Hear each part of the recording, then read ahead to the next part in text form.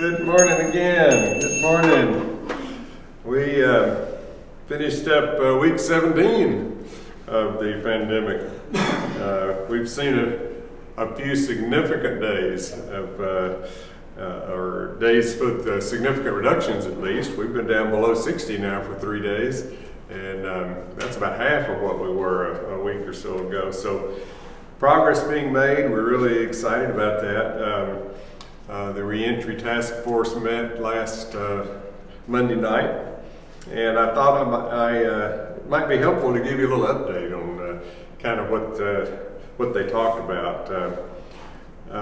We just got a little report of how things were going to start with, and so you might understand is that in the total for the 4 worship services each week in July, they've been averaging about 230 people total. That number in 2018 and 19 was about 900 people for the same period. So running about 26% of what you might call normal. But the interesting thing is that there's 1,300 to 1,400 that are views on YouTube watching the worship service, and that compared to less than 150 last year. So clearly people have changed and embraced the online version. Now I know that YouTube views and all of that is it's difficult to really analyze, but it's something to compare at least. So we're still getting a lot of folks that are watching the service, that's the point. There's currently about 18 small groups that are meeting throughout the week. That's a pretty good indication. That number is continuing to grow. There's 4 solid commitments right now from Sunday school classes that plan to start back up sort of when they get the green light. And of course, as you know, we have not really talked about our class. We've been sort of watching the numbers of new cases of the coronavirus, but those are coming down, so we're hopeful that maybe we can start talking about that in not too distant future. And I wanted to just mention to you, talk to you real quickly just about the worship services themselves for those of you who have not attended one in person. Let me say first of all that I am not trying to talk anybody into coming that's not comfortable with it. If you're not getting out of your house much and you're not comfortable getting out, then by golly, just stay at home and continue to do what you're doing. But if you're going to the grocery store, if you're going to Walmart, if you're going to the beauty shop, you know, if you're going out to all these places, putting gas in your car or whatever, then I would suggest that the sanctuary building at Christ United Methodist Church is safer than any of those places. And so I would encourage you to maybe give it a try. Linda and I have attended since they first started, and I know Bill and Jan have. And you know, we found it to be completely safe. There's some protocols that have been put into place. Since I've been on the task force, I was sort of involved in helping develop some of those protocols, so I'm very aware of what they do. Just as some examples, attendees who come to the worship service enter through certain doors, and when they exit through different doors, so that the people coming in and going out do not meet each other in the hallways. The entire sanctuary building is sanitized between every service. It's really pretty amazing. All of the touch points in the hallways, the restrooms are sanitized, and all the pews in the worship center are sanitized. They've got these little things they wear on their back. I think they go around and it's sort of like a mist that they just literally treat every pew in the church in about 10 or 15 minutes. It's pretty amazing to watch that being done, and it completely sanitizes the whole place. So, and I can tell you, with 50 to 75 people in the worship center, there is no problem with social distancing. So you can sit as far away from folks as you want to, And you know, it's been nice. We're starting to sing again a little bit with masks on. You'll see nearly everybody that comes in has a mask on, and most of them in the 8 o'clock service anyway kept their mask on throughout the service. So it's just, you know, I would encourage you to try it.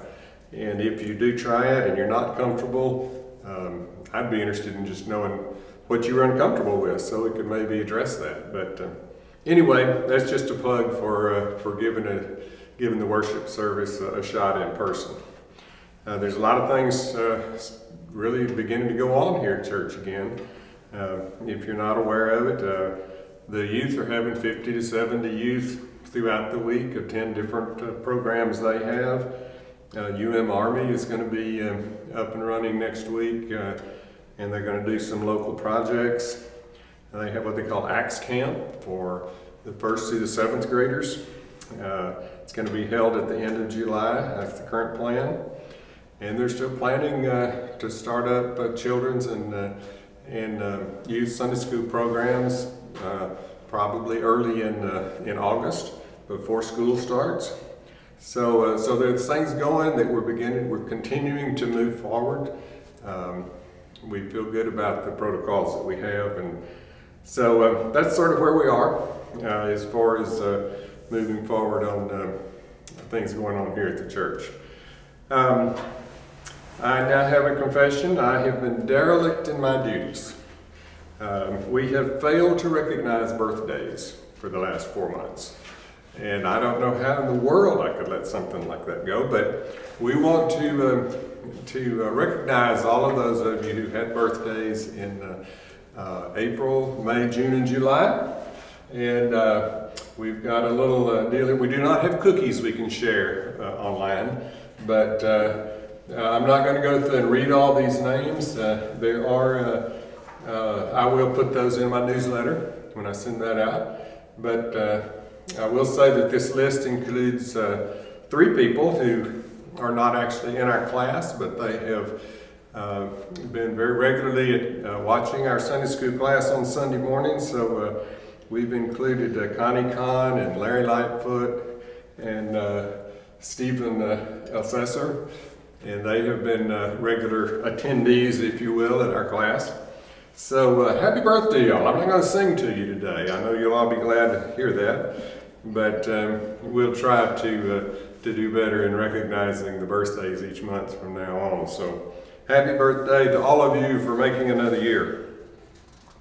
Wilma is still reminding us to let Jan know if you attend Sunday school this Sunday.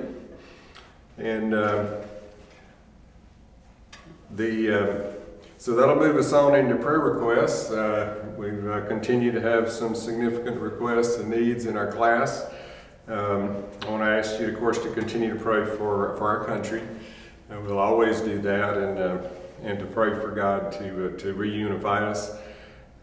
We want to pray for our church and for the staff. You know, as we do begin to continue to reopen things here at the church, the staff is sort of doing double duty. You know, they're doing all of the in-person stuff and then the online stuff as well. So we want to continue to pray for them. Continue to pray that God will take the COVID-19 away.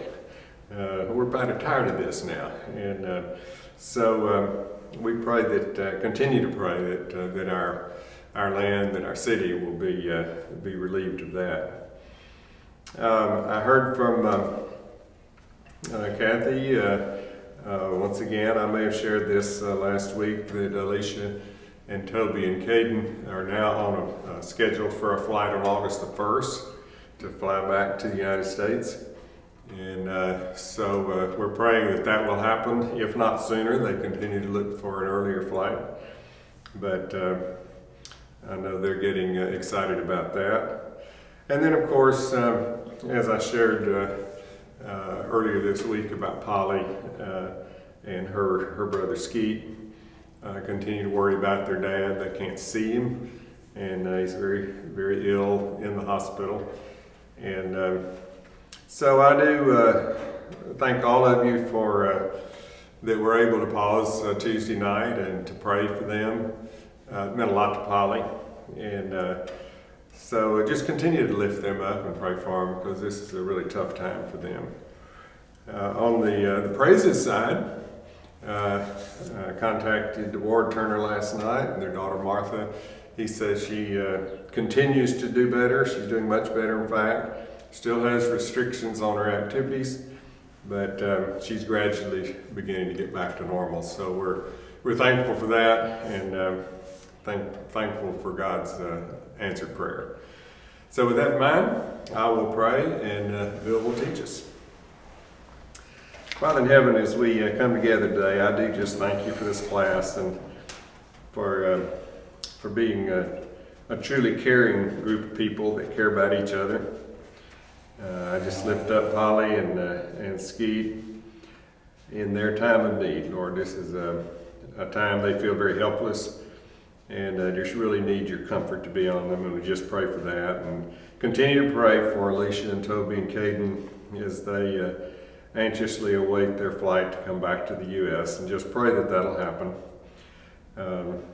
That your hand will be on them, that you'll continue to protect them. And Lord, we do just ask that you would continue to protect us all from the coronavirus, and just pray that this will become a thing of the past. In the meanwhile, we pray that somehow you can use this to reach people in the name of Jesus, and that people will begin to really realize their need for you. We just ask now that you continue to be with Bill as he leads us in our study, and we just ask this in Christ's name. Amen.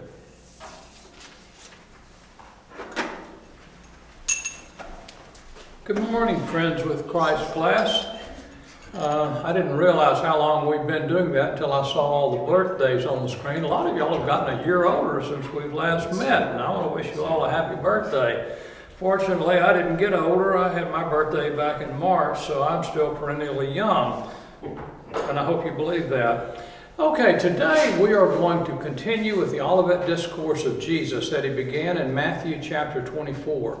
We're going into Matthew chapter 25 today, which is the conclusion of that Olivet Discourse. And Jesus is speaking to his disciples here and his followers on the Mount of Olives and telling them what is going to happen in the end times. Now, this is centered around a question that they have. And it's the same question you and I would likely have as well. Jesus is talking about the second coming, when he is going to return again. And what do the disciples want to know? Exactly what you and I want to know. When is that going to happen? And Jesus doesn't answer that question. In essence, what he tells them in his answer is, it's not for you to know. It's, if I may paraphrase, it's none of your business. Because that's not what Jesus wanted to concern themselves with. To know that the coming of Christ is going to happen, and there are signs that are going to point to that throughout history, but the question they needed to be asking is, what do we do in the meantime? Not satisfy our curiosity and tell us when you're going to come, but tell us what our marching orders are. What are our instructions while we're still here on earth after you've ascended to be with God the Father and before you return? So Jesus is answering this question in the Olivet Discourse, and in chapter 25 he does so by sharing three parables here. Three parables centered around the second coming. Now you'll notice something in these parables. There's an element of God's judgment in this, but there's also the component of God's rewarding people who are found faithful. So let's take a look real quickly at these three parables in Matthew chapter 25. Parable 1 is the parable of the 10 virgins or the 10 bridesmaids. Remember, these titles of the parables weren't given by Jesus. They were made by interpreters that added that to it. And the simple message is, the short and sweet of it is, be ready. Jesus says, I'm coming again. You need to be ready. Parable number 2 is the parable of the loaned money, or the parable of the talents, may be more familiar to some of you. And Jesus is telling us there, use what God has entrusted to you before I return. And then the third parable is the parable of the sheep and the goats. And the third thing Jesus tells us to do is to serve others in need while we're waiting on Him to return. So let's take a look at this first parable, if we will. Parable number 1, the parable of the 10 virgins, or the parable of the bridesmaids. He's saying you need to have eternal vigilance. You need to be vigilant all the time before I return. And again, the tagline is, be ready. Be ready. We saw that throughout Matthew chapter 24, and that's what this parable is about. Now let's take a look at verse 1. It begins at that time. At that time refers to the time when Jesus does actually return. And at that time, the kingdom of heaven will be like 10 virgins who took their lampstands, or their lamps, and went out to meet the bridegroom. 5 of them were foolish, and 5 were wise. The foolish ones took their lamps, but they didn't take any oil with them. The wise ones, however, took oil in their jars along with their lamps. And then verse 5 says, the bridegroom, who is Christ in the parable, was a long time in coming, and they all became drowsy and fell asleep. Now, at midnight, it's dark now, need those lamps. At midnight, the cry rang out. Now let me pause here and say that many scholars believe that this reference to the cry rang out is a reference to the trumpet of Christ, the trumpet of God that is blown before or when Jesus returns. Kind of the same thing. So at midnight, the cry rang out, the trumpet was sounding. Here is the bridegroom. Come out to see him. Then all the virgins woke up and trimmed their lamps. The foolish ones said to the wise, give us some of your oil. Our lamps are going out. Well, no, they replied. There may not be enough for both of us and you. Instead, go to those who sell oil and buy some for yourselves.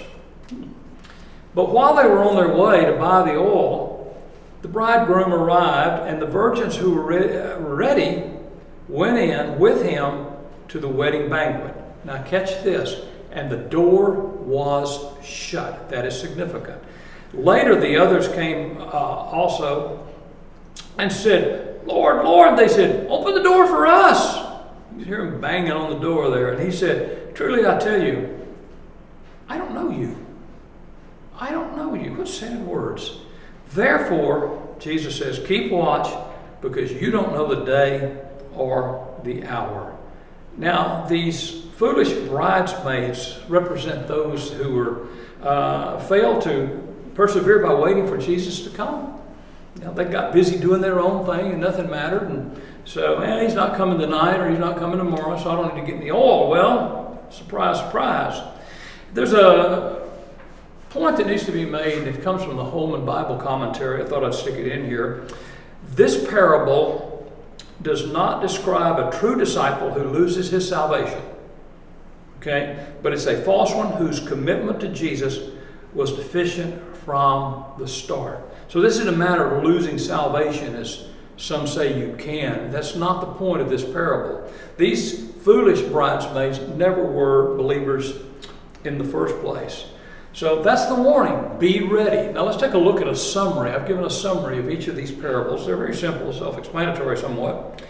In this parable, Jesus is warning us to always be ready with oil in our lamps. The bridegroom, who is Christ, will come when he is least expected, even though he has tarried long. It's been now almost 2,000 years, hasn't it? And the groom's delay in coming caused some to be unready. Here's the point, verse 5. As believers, we must always be ready for the return of Christ. As believers, we must always be ready for the return of Christ. And you can take this parable and understand it. What good is a lamp without oil? It's useless. Without the oil, it cannot give out light. And without the oil of Christ in our lives, we're like that lamp. We're there, but we don't fulfill the purpose for which we were created. And some scholars tell us, and I like this, that The oil in the lamp is representative of the Holy Spirit. And for us to be ready for Christ, we need to be, like that lamp, we need to be filled with the oil of the Holy Spirit in order to sustain us, in order to be ready for the second coming of Christ. So that's the first parable, the parable of the bridesmaid. Jesus says, be ready. The second parable continues with that thought. It's the parable of the loan money, or the parable of the talents. And Jesus' message here is quite simply, be responsible. Be ready, and now be responsible. And the tagline with that is, use what God has entrusted to you. Now let me make a comment here as we move on. A talent in this parable is not a talent like you and I would think of a talent of someone who could sing or play the piano or do something really spectacular that few others can do. A talent was simply a weight or a measure. And it would be like saying a weight of gold is more valuable than a weight of, or a talent of gold is more valuable than a talent of silver, or a talent of silver is worth more than a talent of rocks. So it's a measure, and it measures financial things as well. Now, in this parable, the concept of rewards is central here. It speaks of the rewards of people who come into the kingdom future of God. They're going to be rewarded because of their faithfulness to God, not because of their salvation, but because from their salvation, they were faithful to the opportunities of serving other people. And there's a contrast in this parable as well to those people who don't use their gifts. They don't use their opportunities for service. And those people are not going to be rewarded. Rather, they are going to incur the judgment of God. Now, this is not, again, something we do for our salvation. It's something we do because we are already saved. In verse 14, again, it will be like a man going on a long journey. The man in this parable is Jesus. The journey is the time between the ascension and the second coming. And this man calls his servants and entrusted his wealth to them. And to one he gave 5 bags of gold, 5 talents of gold, if you will. To another 2, and to another 1 bag, each one according to his ability. And then he went on a journey. Well, the man who had received the 5 bags of gold went at once and put his money to work and gained 5 more bags. Good investor. So also the one with 2 bags of gold gained 2 more. Another good investor. But, verse 18, the man who had received 1 bag went off, dug a hole in the ground, and hid his master's money. After a long time, the master of those servants returned and settled accounts with them. Verse 20, the man who had received 5 bags of gold brought the other 5. Master, he said, you entrusted me 5 bags of gold. See, I've gained 5 more. And his master said, well done, good and faithful servant. You've been faithful with a few things, and I will put you in charge of many things. Come and share your master's happiness. Well, the story repeats itself in verse 22. The second man who had 2 bags of gold to him, had 2 bags of gold given to him. And he comes back to Jesus, to the master, and he says, you've entrusted me with 2 bags of gold. Look, I have 2 more. Master says the same thing to him. Well done, good and faithful servant. You've been faithful with a few things, and I will put you in charge of many things. So come and share your master's happiness. Okay, first 2 guys are doing it right. They got it down, okay? But verse 24, the man who had received 1 bag of gold came. Master, he said, I know you're a hard man, harvesting where you've not sown and gathering where you've not scattered seed. So I was afraid, and I went out and hid the gold in the ground. So here's what belongs to you. Now, this hard man term here in verse 24 is a man that is cruel, is ruthless, and probably an opportunist. He didn't plant, he didn't harvest what he had sown, he didn't gather what he not scattered, it says. In other words, he had no right to claim what he had harvested. And he implied that he had no true knowledge of the master. And that's the critical part of this thing. This third man really did not know, and he did not trust, and he did not believe in the master. So what did he do? He did his own thing. Excuse me. Now, look at the reply of the master in verse 26. He says, "You wicked, lazy servant." I don't want to be called that by Jesus, I assure you. "So you knew that I harvest where I haven't sown and gathered where I have not scattered seed? Well then," he says, "you should have put my money on deposit with the banker so that when I returned I would have received it back with interest at least. So take the bag of gold from him and give it to the one who has 10 bags. For whoever has been given more, they will have in abundance. And whoever does not have, whatever they have will be taken from them. So throw that worthless servant outside into the darkness where there will be weeping and gnashing of teeth." Pretty harsh judgment there, I would say. Now let's look at verse 29 just a little more carefully. The first part of the verse says, "Whoever has will be given more, and they will have an abundance." When you and I have received the grace of God, and we serve God with what He has given us to do, we can expect blessings, even more blessings from God. But the second part of verse 29 says, "But whoever does not have, even what they have will be taken from them." Yeah, there are people in this world, and you know them, they have always been with us, who despise the blessings of God. They despise His presence in their lives. They despise the leadership that He tries to give them, the direction, the sense of purpose. Essentially, this is the person who says, "I don't need God. I'm my own God. I'm my own master. I will call the shots in my own life." And that's the kind of thing we have here. Isn't it sad in contrast that they would give up all the blessings of God, all the while they're hanging on to the transient, temporary, minor things of importance in this world? What good would it do a person to gain the whole world and lose their soul? So that's the contrast of this parable. Let's do the summary. In this parable, Jesus is teaching us the responsibility that every servant has to be a good steward for what he's been given, whether it be great, whether it be small. The time of reckoning is coming when the King will require all of us to give an account of our stewardship. And that stewardship is not just financial stewardship. What are you doing with your time? What are you doing with the talents that God has given you? Do you recognize your talents? Are the blessings of God more important than what you can gain in this world? That's the question. So Jesus says, first, be ready. Secondly, He says, be responsible.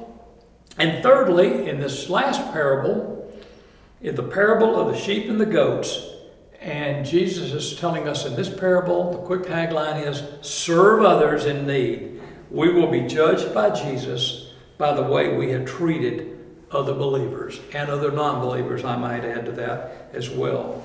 So Jesus continues in verse 31 in this third parable. When the Son of Man comes in His glory, and all the angels with Him, He will sit on His glorious throne. And all the nations will be gathered before Him, and He will separate the people one from another as a shepherd separates the sheep from the goats. And He will put the sheep on His right and the goats on His left. Now, some scholars believe, and I think there's a lot of value in this, that this is going to happen during the millennial reign of Christ when He's on this earth ruling for 1,000 years, as recorded in Revelation chapter 20. So in this parable, the sheep are believers, the goats are non-believers. And by the way, if you're interested in an Old Testament prophecy of this, look in the book of Ezekiel chapter 37 and verses 17 through 19 are an interesting read. Ezekiel 34, 17 through 19. Now let's look at verse 34. Then the King will say to those on His right, "Come, you are blessed by my Father. Take your inheritance and the kingdom prepared for you since the creation of the world." He's talking to the sheep here, of course. "For I was hungry, and you gave me something to eat. I was thirsty, and you gave me something to drink. I was a stranger, and you invited me in. I needed clothes, and you clothed me. I was sick, and you looked after me. I was in prison, and you came to me." This may be a familiar passage to many of you. Well, what does the righteous man say to him in response? Then the righteous will answer him, Lord, when did we see you hungry, and when did we feed you? When did we see you thirsty and give you something to drink? When did we see you as a stranger and invite you in, or needing clothes and clothe you? When do we see you sick or in prison and go by? So in verse 40, the king will reply, truly I tell you, whatever you did for one of the least of these brothers and sisters of mine, you did for me. And that's his response to the sheep. But verse 41, he will say to those on his left, these are the goats. He's going to tell the goats on his left, depart from me, you who are cursed, into eternal fire prepared for the devil and his angels. For I was hungry, and you gave me nothing to eat. I was thirsty, and you gave me nothing to drink. I was a stranger, and you didn't invite me in. I needed clothes, and you did not clothe me. I was sick and in prison, and you did not look after me. Just the opposite with the goats, isn't it? And they give a very similar but opposite answer. In verse 44, they'll also answer, Lord, when did we see you hungry or thirsty or a stranger needing clothes or sick in prison and didn't help you? When did that happen? We totally missed it, they're saying. They weren't watching, were they? And the master will reply, truly I tell you, whatever you did not do for one of the least of these, you didn't do it for me either. And then they'll go away to eternal punishment, but the righteous to eternal life. That's the contrast. That's the choice we make and the results of that choice. Are we going to go to eternal judgment, or are we going to have eternal life? I had to sneak a little quote from A.W. Tozer in right here, and I just think it's great, and I think we ought to take it with us and marinate on this little thought. Tozer said, eternal life is not a gift from God. It is the gift of God. Isn't that great? Eternal life is not a gift from God. It is the gift of God himself. Let's take a look at the summary. This parable has been described as a much loved and much misunderstood parable. It's about the last judgment. It's about the sheep and the goats when they're divided by Jesus Christ, the Son of Man, when he's on his throne. And the basis of the judgment is the way that they have treated the Son of Man by the way that they have treated other believers. What a great, great statement.